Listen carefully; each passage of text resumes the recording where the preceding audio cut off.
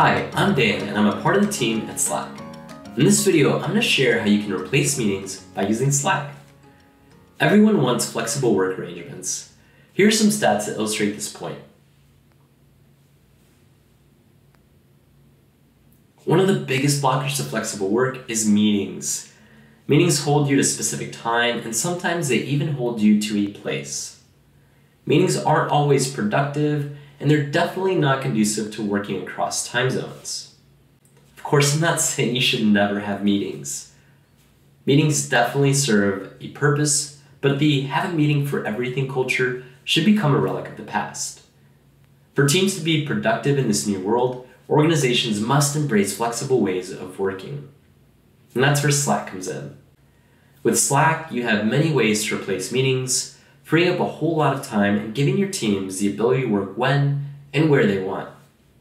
Let's talk through 3 options instead of meetings: workflows, clips, and huddles. First, let's talk about workflows. Without any coding, you can automate processes through easy to set up triggers and steps. These workflows run right in Slack channels and help make everyday tasks more streamlined. You can use workflows to replace daily or weekly stand-up meetings with your team. The purpose of a stand-up is to maintain alignment when you're moving fast, such as trying to get a key project or deal across the finish line.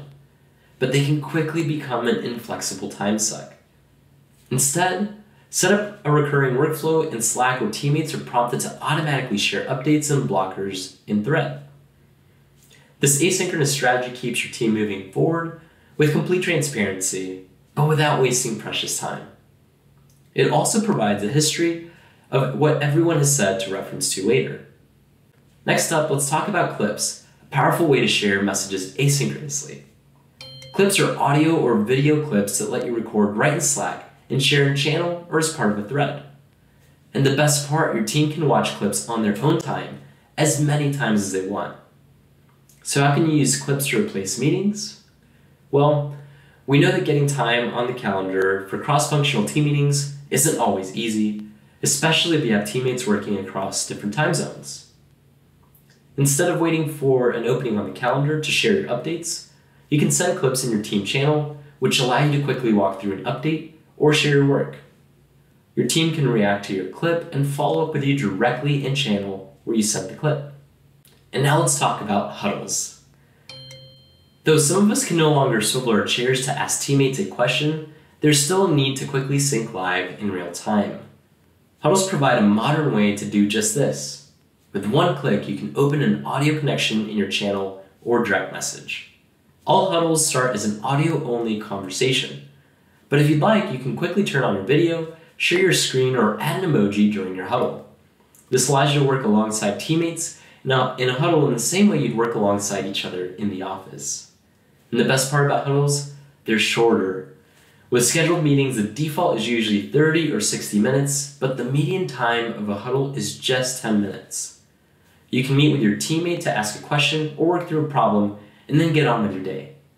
So how can you use huddles to replace meetings? The next time you're thinking about putting time on your colleague's calendar to talk through a question, brainstorm, or get feedback, ask them if they're free to huddle instead. Instead of waiting days for the meeting to take place, you can quickly spin up a huddle as soon as you're both free to get work done together. Here at Slack, we're always thinking about ways to reduce meetings. Like the stats we mentioned earlier, we believe flexibility allows people to do their best work. 2 of the ways that we do this are Maker Weeks and Focus Fridays.